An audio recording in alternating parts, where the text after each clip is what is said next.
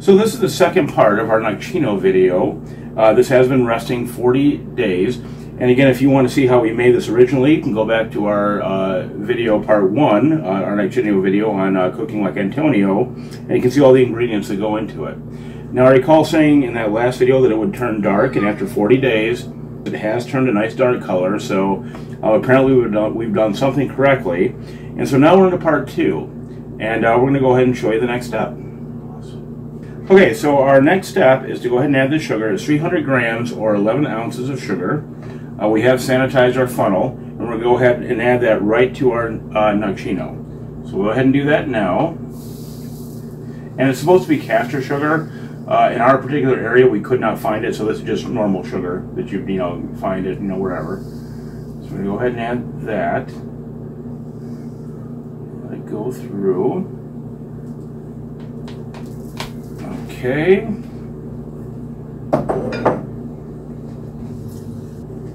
And just to be clear, when we said 300 grams of sugar, that's 300 grams per liter. We've actually done 7 liters, so we had to add 6 more to our mixture at 300 liters a piece, or 300 grams a piece.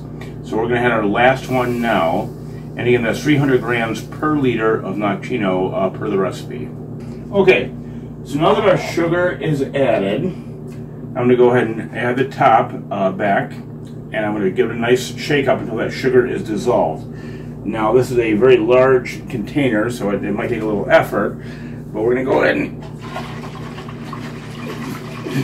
give it a good shake for it. It's going to take a little bit.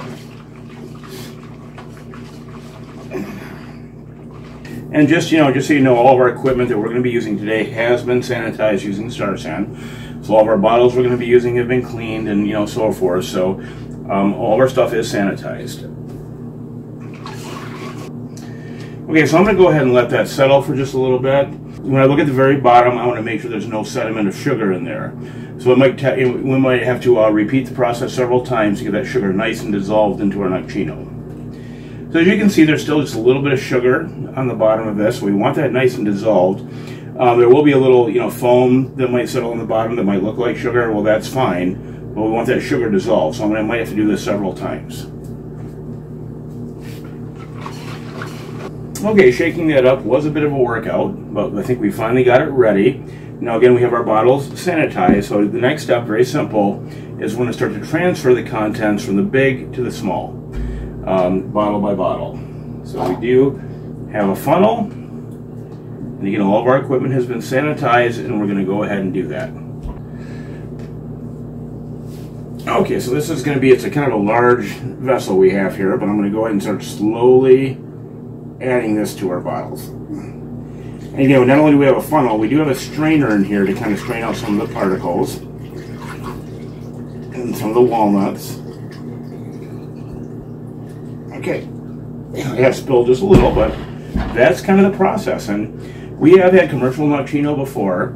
It tastes very good, and I can tell you that this smells exactly the way it's supposed to. It smells very, very good. So that is our first bottle of future Nocino. And on to the next. And just repeat the process as needed until you're done. Okay, so this is what 7 liters of Nocino looks like after we bottle it up. We had plenty of reciprocals. Again, everything was sanitized. Now, our recipe doesn't call for much aging necessarily after the 40 days. We are going to do a little taste sample here. But almost all the other research we've done on Nocino recommends a minimum of 6 months of aging. So we're going to go ahead and age this for 6 months, but we are going to take a taste now to see how close we are. And again, I've tried, commercial Nocino before, so I have a pretty good idea of what it's supposed to taste like. So if you see me fall over here, it's not ready yet. But we'll take a little taste. We'll see where we are. Okay, so here's where we are. It tastes like Nocino, but you can tell it's not ready yet. It doesn't have that smooth taste yet. It's just a little harsh yet. And Nocino is a much smoother drink. You can see all the elements are there. When you take a drink, it definitely is on its way to being Nocino. I think at the minimum, a couple of months of aging anyway is going to do this drink a lot of good. We are going to go ahead and let the bulk of it last, age for 6 months. But I can tell you, according to what I'm tasting right now, we're definitely on the right path. This tastes like Nocino, but you can tell it's unfinished Nocino. It's not as awful as some people said it would taste. Some people said it was going to taste really bad. I don't think it tastes horrible, but it's definitely, you can definitely tell it's not ready. So I would say let this age for a little while before ready, but here you go. This is stage 2, and we'll see you next time.